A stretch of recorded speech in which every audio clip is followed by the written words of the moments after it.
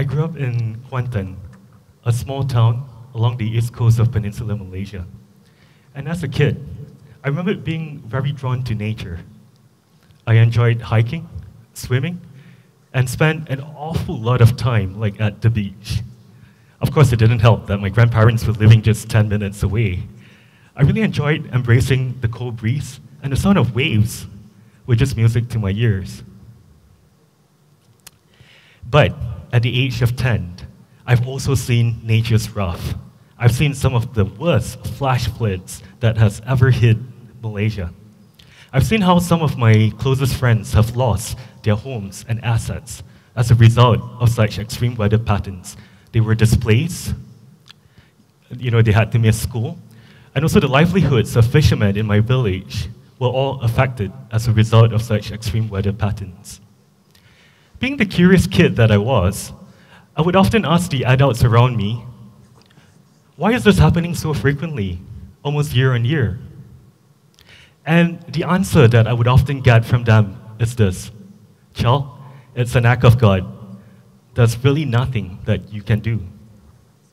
Being the rebel that I was, I set forth on a journey of self-discovery and became a climate change activist today.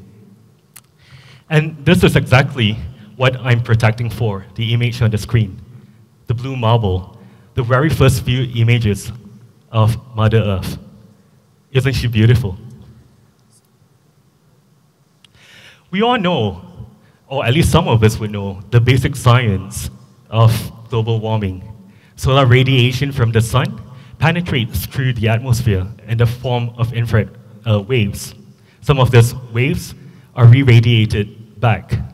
However, with increasing levels of greenhouse gases, what happens is some of these waves are trapped in our atmosphere, causing a phenomenon known as heat energy, which increases the temperature of Earth at an unprecedented rate.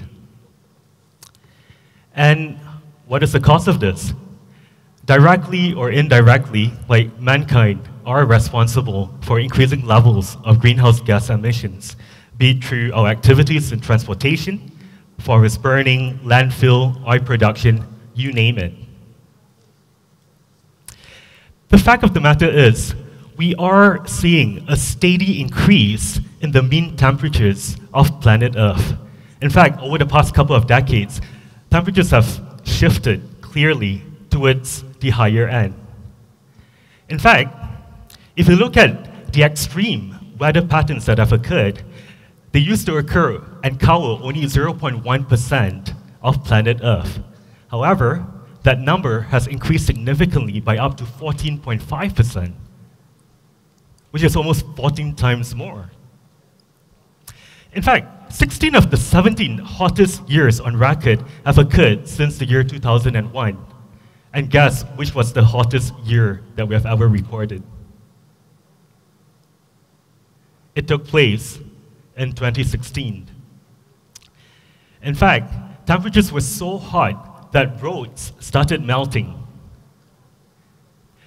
In India alone, about 2,300 people on record have died in 2015 as a result of severe heat waves.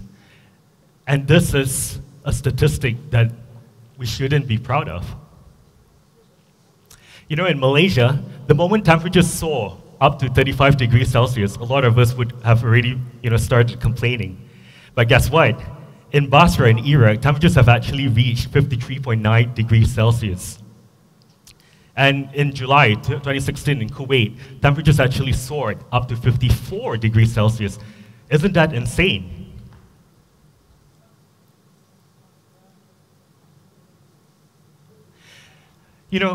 Some of our global systems, regardless of whether it's food, water, or health, they are actually very vulnerable to the impacts of climate change.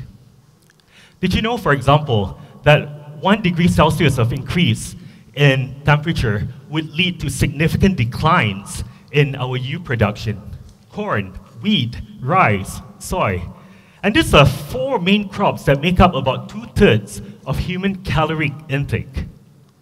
And we know for a fact that population growth is increasing at an exponential rate.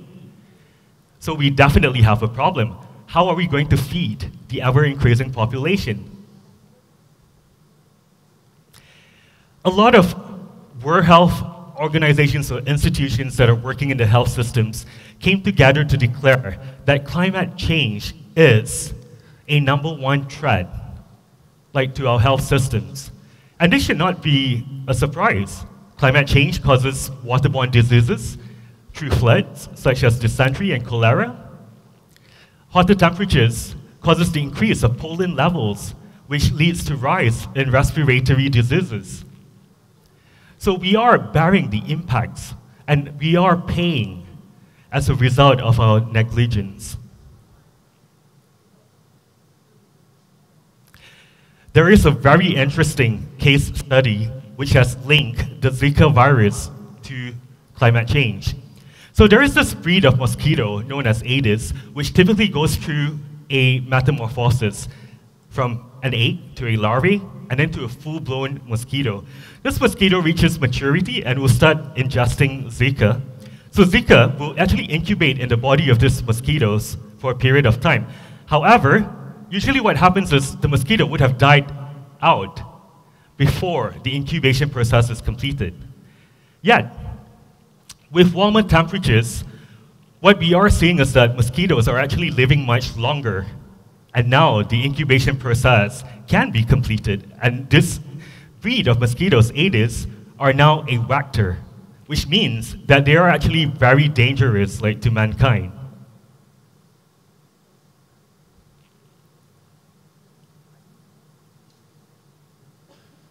So, what is the cost of carbon? We obviously have floods and mudslides, we have wildfires, we have droughts, and ocean acidification, which causes coral bleaching, especially in parts of Australia. There is water scarcity, there's ecosystem loss. You know, climate change is the #1 threat to our global economy, and there's no doubt about it. It has been estimated that the cost that we are incurring is in the range of trillions of dollars. But that's not the message that I want to bring today, that it's not all doom and gloom. We know for a fact that we have to change. The question here, though, is, can we change? In 2015 actually marks a sea change in the climate action movement, especially with the ratification of the Paris Agreement and COP21. We are seeing countries stepping up the game and showing real leadership in this space. And we have definitely a lot of solutions in our hand. If we talk about green energy progress, in the year 2000, we projected that worldwide wind capacity will reach about 30 gigawatts by 2010. Guess what? In 2016, we actually exceeded that capacity by a factor of 16 times. Solar energy, in 2002, the projection was that we would grow the solar energy market by 1 gigawatt per year by 2010. What was the reality? The goal was exceeded by 17 times, and in 2016, that number increased by up to 75 times, way beyond human imagination. A lot of countries have also committed and stepped up to phasing out fossil fuel vehicles. We're talking about Norway, Netherlands, and even parts of Asia, like in India and China, for example, have made that declaration and commitment to phasing out fossil fuel vehicles. We see a lot of automobile companies as well stepping up to the plate. And you're talking about big names like Tesla, Audi, more than 100 automobile organizations are moving to actually producing electric vehicles. Organizations as well, like more than 100 global companies, have made a commitment to go 100% renewable. So they are stepping up to the plate and changing the whole game plan completely. We also see innovation in smaller, less developed countries.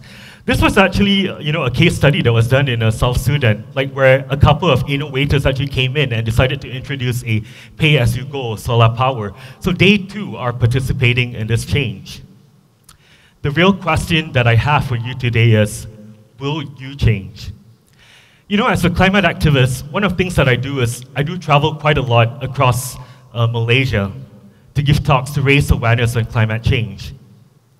And one of the common questions that I typically get from the audience, or delegates especially, is this.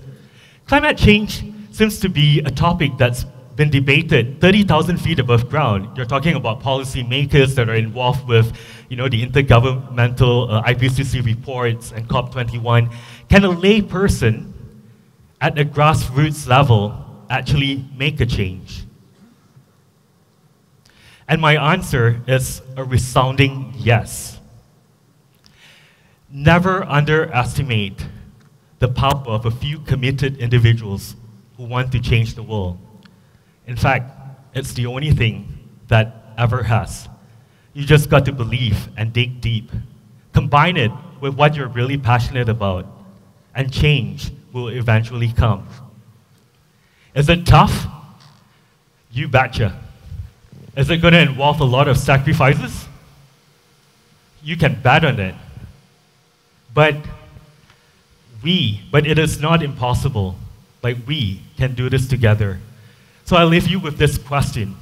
Are you willing to change? Thank you.